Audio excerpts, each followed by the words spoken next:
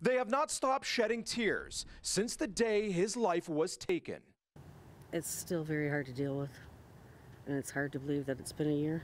Today, the family of 14-year-old Devan Selvey sit by his shrine at the back of Sir Winston Churchill High School, thinking of him, as tomorrow marks 1 year since he was killed. His mother, Sherry Ann, says she tries not to think about what happened, but more of who he was. A rare, beautiful soul. He was so caring, and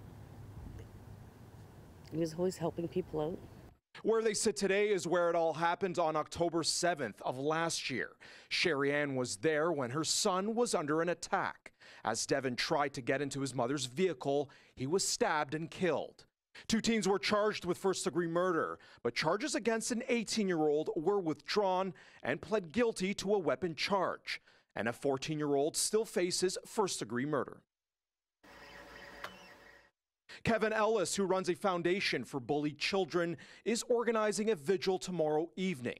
He says he's had at least 500 responses to the memorial, but due to COVID-19 restrictions, he's urging everyone to stay home and watch through his Facebook page. 5 after 7 that they'll light a candle at home. Hopefully they'll take a picture of it and, even use the hashtag Devan Mattered. Sherry Ann, along with Devan's girlfriend Danielle, his sister Carissa, and his nearly 1-year-old niece Maisie, hope tomorrow is also about preventing bullying, a problem Sherry Ann says her son was a victim of. That old saying, you're stronger in numbers. So if it's out there that a lot more eyes are on the situation, then maybe it doesn't happen to another child. The Hamilton-Wentworth District School Board is slated to release an anti-bullying report with recommendations on prevention sometime in December.